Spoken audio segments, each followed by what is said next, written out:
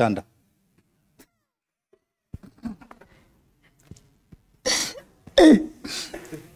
Unasema hiyo ndio stress yako.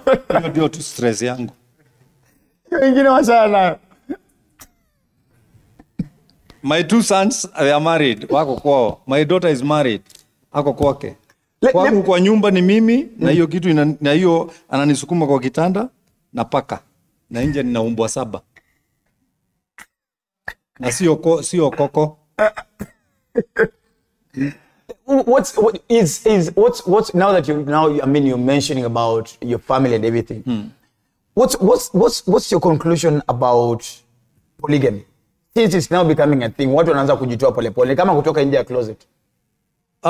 Polygamy to me it's okay, but to church leaders it's not okay according to Paul when he was advising Timothy.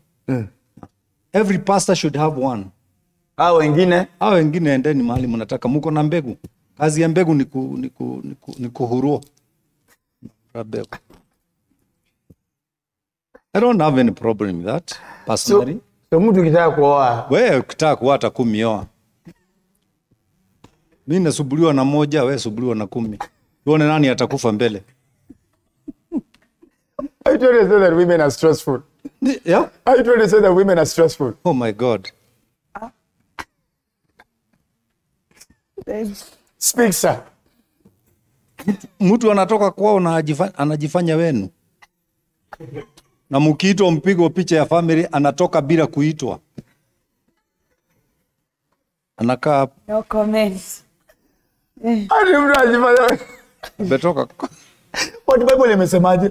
And she shall leave her father and mother, she shall cling to you, and you shall become one. Who will leave the father and mother? Yeah. No. What Man. Oh, yes, actually it's a man. Oh, yes, actually you're right. Si watu ungeacha ni force. Mumepotelea kwa magazeti, mimi nimepotelea kwa neno. Sasa mimi nasoma neno, mimi mnasoma habari. Na habari ni tu ng'ombe zimeibiwa, gamia zimeibiwa. There's nothing which can help your life.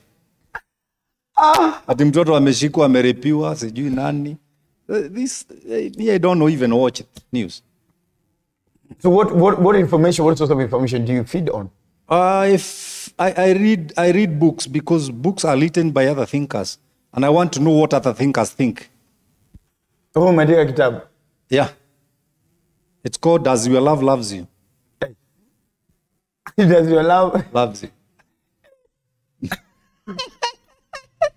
Iko. Kwani ulikuwa point ya kujishuku ama ni nini? Si kwa point ya kujishuku. It's because love is very expensive. Okay, that one I agree. We are heading to Easter. Ndio hii imefika. For God so loved the world, not the church. The world. The world. What did he do? That he gave. What? Gave. What? What did he give? His son. And you are telling me now, you tell me that you love me and you are giving me nothing. It depends with your income. Hey. But how I live is squeeze. It depends with your income. No. No, but see, these ones, they don't understand these days. Why are you making somebody understand you? Nobody can understand you. If somebody tries to understand you, he can stop who is Dr. Ofweneke. Okay. Nobody is given power to understand anybody. My work to my wife is to love her, not to understand her. Love her. Her work is to submit to Thank me. You. Yes. But our generation thinks submission is slavery. It's because the teacher who taught them about life needed to be taught before teaching them. Come on. Because effective communication does not guarantee effective truth. Come on. Effective truth is guaranteed by the word. Na hii si ya kutupeleka binguni. No, it's a manual to live in this world. Too much wisdom for such a short time. As we almost close up, sir. Yeah. We're getting into Easter. What is your most deepest understanding about the death and the resurrection of Christ? Number one, Christ alifulfill the purpose ambayo ilifanya aletwe hapa na baba yake. Fulfilling the purpose. Okay. Easter means you fulfill The purpose. the purpose. And Jesus Christ as a human being alikuwa anataka kutoroka. Anasema Baba niondolee hiki. Toa hii kikombe hapa. Lakini kuna malaika aliteremka akamuongeza nguvu. Huyo malaika hajakufa, hujasikia mazishi yake. So when you are tired, just call the same angel. He's there. His work is to empower you. Rejuvenate you. Rejuvenate Give back the you. energy. You know, ignite you so that you can reach Rise the again. purpose. I hear you, sir. Easter is not about how they celebrated Jesus when he was getting into Jerusalem. Because the same people, after 3 days, they said, crucify him. So I don't trust people. I don't trust you. I don't trust my church members. Wewe si hao wanatoa sadaka. How can you trust people? Wanatoa sadaka, wanaokoka, wanaenda kwa Mungu. Sadaka na mimi natumia. Tumesikizana hivyo na Mungu. Tumesikizana hivyo na Mungu na hatukuagi na shida. Wakiokoka wanaenda kwa Mungu. Wakitoa sadaka na beba. Wewe ukasirika sadaka ikishuka. Lakini kama leo useme leo umecollect only 30,000. Siwezi kukasirika kwa sababu sikuwa nazo. Na ujue hakuna kitu nimewauzia. Na wamenipea 30. Where you are joking with getting 30,000 will be Sunday. Kuna wale uleta coins na wale uleta manoti. Zote ni pesa. Usidharau mtu kwa ile kitu ako naye. As we close up, huyu Yesu wa Tongaren, Tunamsulubisha next week. Niko na basi 4 kwa sababu lazima akufie wa Baruya. Wako na shida sana. Hallelujah, tumefanya nini pasi? Mumefanya hivi. Mumeficha Yesu mpaka akazeeka. Mukaficha Yesu mpaka akaoa.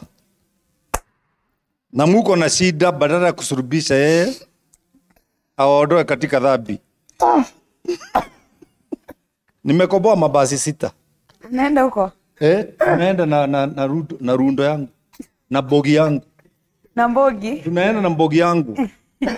Sawa. Lazima kwa sababu sasa kama angekuwa sasa tumemsulubisha, Kenya haingekuwa na hii shida ya uongozi na maandamano.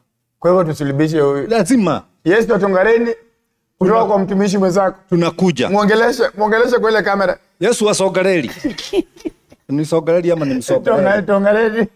Yesu wa Msogareli. Na kuambia kitu moja.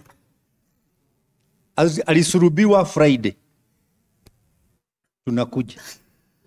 Na ubaya niliandika hiyo kitu hapa, watu wakachangamkia, akaenda kuambia polisi ati wamsaidie. Sasa najido Yesu tena anaenda polisi. I need to close up the show. Thank you for coming. Niko na show kwenye Radio 47 inaitwa Chamber. Ishia wadaume. Need to come there tumalize conversation. Sasa unanifukuza na umeniita dakika 2.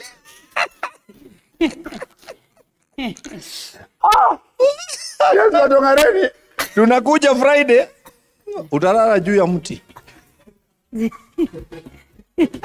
Have a good night. This is Dr. Ofweneke Tonight.